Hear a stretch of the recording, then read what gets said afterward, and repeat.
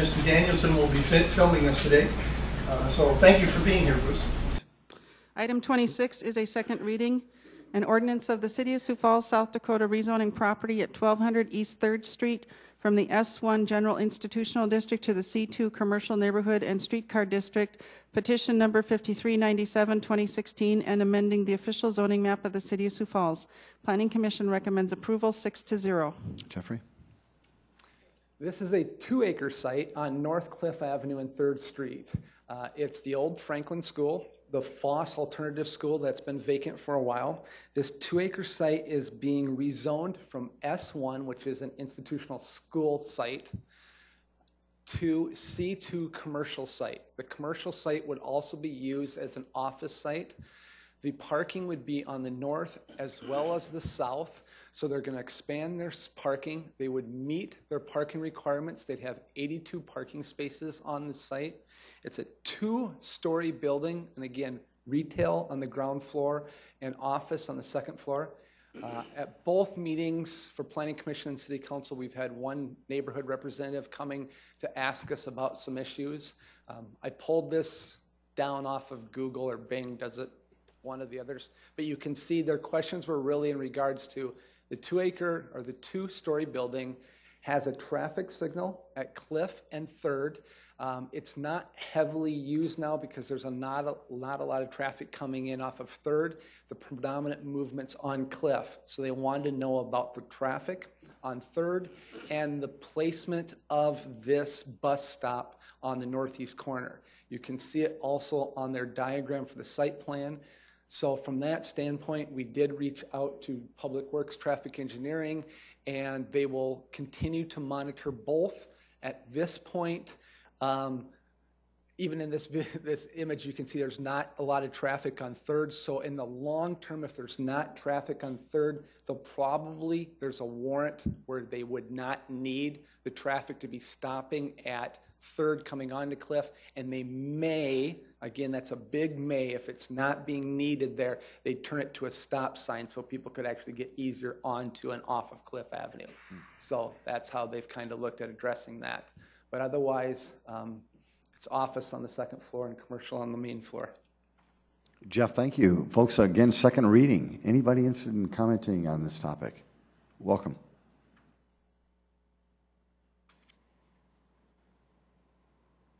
Yeah, could you put that picture of the school in the corner, that one?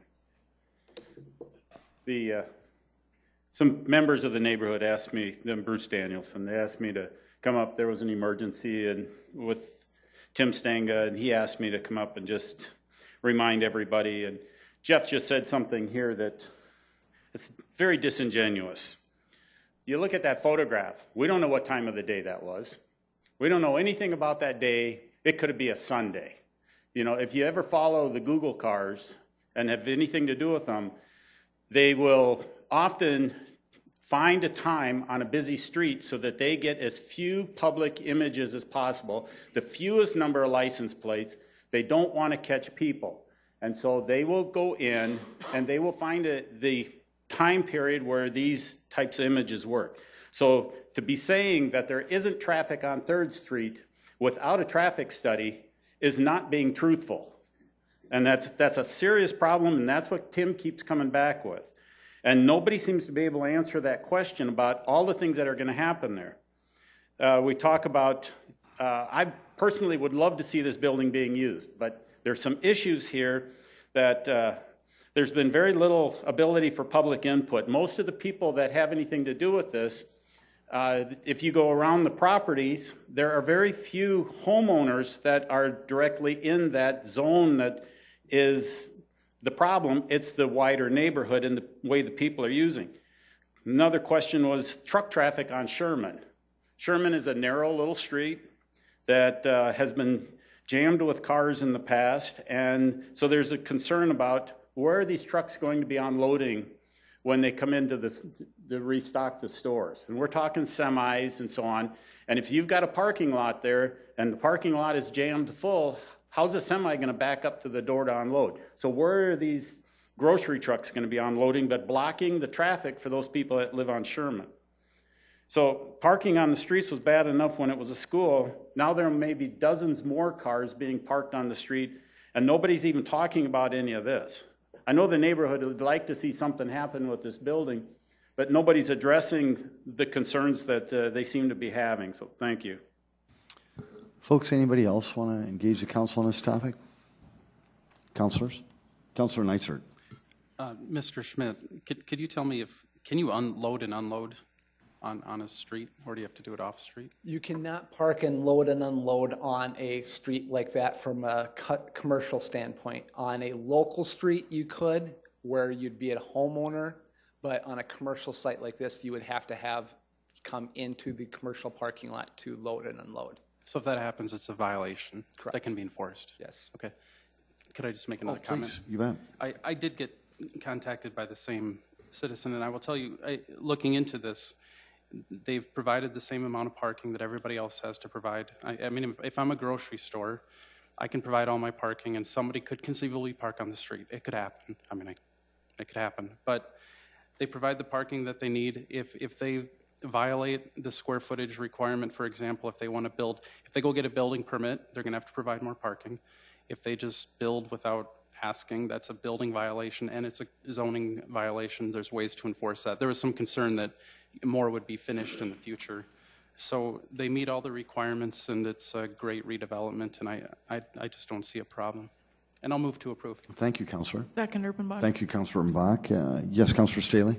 I have a question, Jeff, and maybe maybe you can't answer it, but let's say after this gets developed and is off and running, how hard is it to go back and work with the traffic situation then? I mean, these things could still be remedied, right? They will continue to monitor and looking at it, because right now, they are monitoring the traffic on 3rd now, and there's not a lot of traffic, as I tried to say, but I did misstate it. But I was trying to state what Public Works was saying. There's currently not traffic on 3rd through their traffic reviews, but they will monitor it as it opens and look at it. If there's not a warrant, if it's not generating enough traffic, then they're trying to help the citizens be able to get out, and they'll continue to look at the traffic issues on 3rd. So we can assure these residents that we're going to, yeah. They'll do that at all businesses and all locations in the city of Sioux Falls. Councilor Starr. Yes, thank you, Mayor. You're welcome. Jeff, if you don't mind, and maybe this is more geared towards the applicant, but when I look at the photo and the parking areas, there's only, did it show just one? Can you bring that back up for me? Thank you. I'm sorry, my screen's a little bit different. Yep. We just got to wait for Tony to catch up downstairs. There's parking to the north and to the south. Right, but my question is, if you had a semi delivering on a regular basis, whether it's a grocery store or UPS or whatever, I'm only am I looking at this wrong? I'm seeing one place from the east to get into the parking lot, but to turn a semi around, or I guess what is the plan for loading and unloading? Would the applicant is here, or could they answer how that happens? Jeffrey, is the applicant here? Welcome. The question was if they had to bring something in, a pretty substantial size, whether it be a semi or small or large truck, how would they load and unload, and where would they do that? I'm Mike Hauk. I'm representing the applicant here.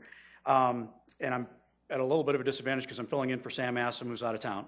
And my understanding was that this has all been kind of looked at and worked out. I know that the parking was a concern previously in the loading and unloading, and a large part of it probably depends on the tenants and what types of stores they are and what they might have. In terms of the access, perhaps Mr. Sadat can address kind of what the plan there is.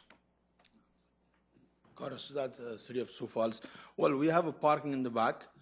We can access from there, and it's going to be small stores. I don't believe we're going to have a very huge amount of semi or big, trucks going to come here, normal trucks, and we have access from the back. I think, like every another store in the city of Sioux Falls, I think has got enough parking and been steady money time, and what the city requirement was that, and we have all the parking ready, and I think that's all I can say. That's right. The question that Councilor Starr had was if there would be a larger truck that you had to load or unload, where would you do it at? That's in the back parking lot in the back of the school. And Jeff, could you point that out, or so that the people of Sioux Falls or Councilor Starr could see that? We're going to be to the south.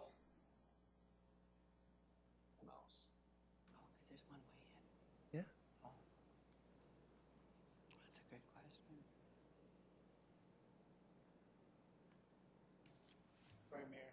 It's all right.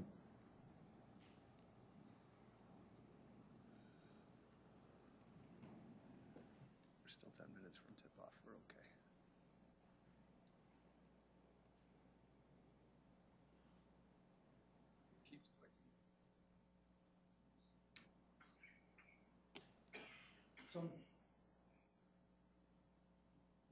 Excuse me. Go ahead. So now my mouse just left again. So they'd be able to come from the south on that east entry and then loading and loading on that southeast area so that they could pull straight through and then heading back out into Third as they just, as he was stating.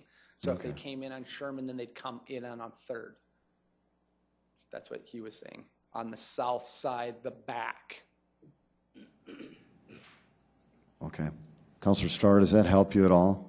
I made it clear as mud, but I'm just having a hard time visualizing how a semi or a large truck would get into the parking lot, turn. It sounds like they're not going to turn. They're just going to go in, and out. unload, and then go out. That answers. Does that sound fair? That's where I'm headed, so Okay. thank you. You bet. Thank you, Councilor Starr. Mr. Mayor, Yes, Councilor Buck. I wonder if it's the definition of back. We're all used to the front door of Franklin Elementary being on the south side of the building. Counselor Starr, the back side of the building is the north parking lot, right? What you're saying now is that that will be the new front side of the building, the main parking lot on the north side. The south side will be the back, and that's the loading and unloading zone, that drive-through. Am I understanding that correctly? Yeah, that's correct. Good, thank you. Well, very good. We do have a motion to approve, and it has been seconded.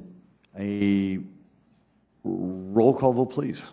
Council members Rolfing, Yes. Selberg, Yes. Starr, Yes. Staley, Yes. Erickson, Yes. Erpenbach, Yes. Kylie, Yes. Kneitzert. Yes. That has passed 8-0. Thank you. Item 20. Could you put your cookies down, please? Security, escort this gentleman out, please. Come on, Soda Pop, let's go.